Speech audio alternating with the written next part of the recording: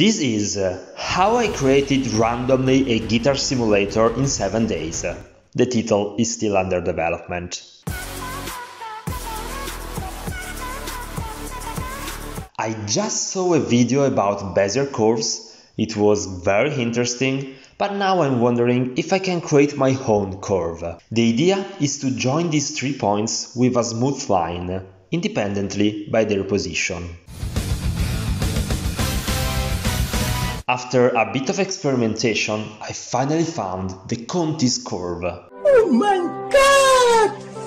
Wow! In the formula, A1, A2 and A3 represent the points that must be joined, and t is a parameter that goes from 0 to 1. If t is equal to 0, the second and third parts of the formula disappear, leaving only A1. For t equal 1/2 is the first and third parts that are cancelled out, and only A2 remains. For t equal 1 instead, the curve passes for A3.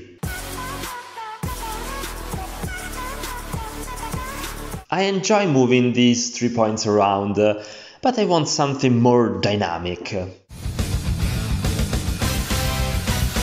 Now Conti's curves can move up and down like a guitar string.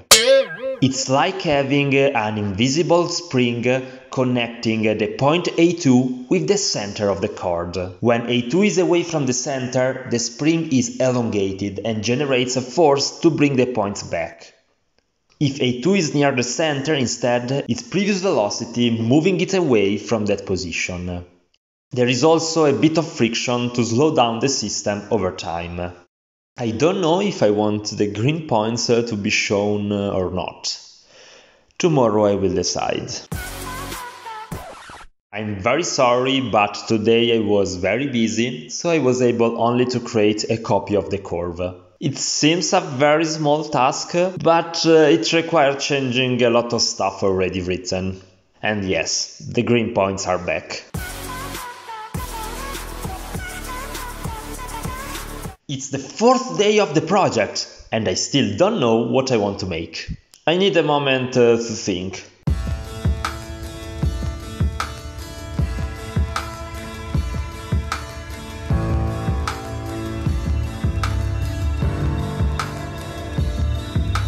I have an idea.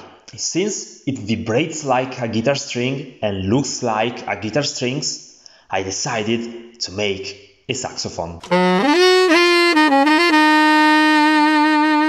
Just kidding, let's create a guitar simulator. If a string long L is kept in tension by a force F, the fundamental frequency of that string will be 1 over 2 times the length multiplied by the square root of the force over mu, where mu is the mass per unit length of the string. This formula is known as Mersenn's law, discovered by the French mathematician Marie Mersenne in 1636. The key point behind this formula is that if L grows, F will shrink. I need a string that produces a frequency according to this principle.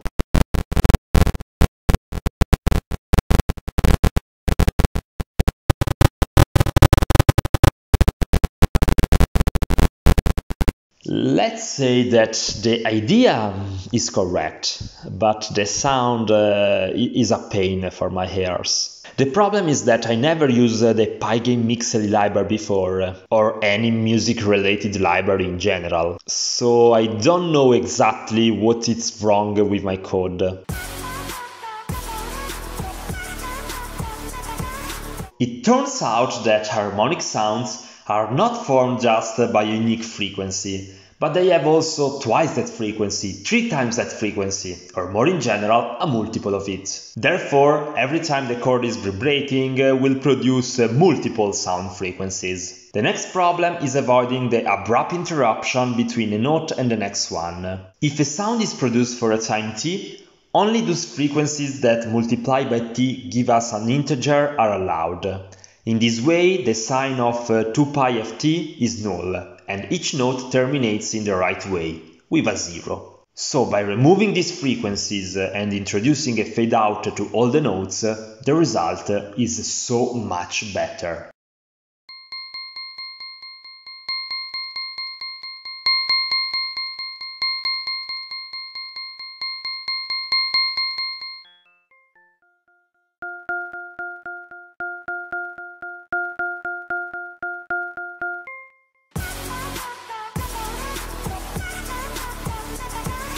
Today I just made some small improvements. For example, I added the sprites to the points at the end of the chords, and I make the system works with a higher number of strings. I think the project can end here, but before, this is my attempt in performing the Ode to Joy.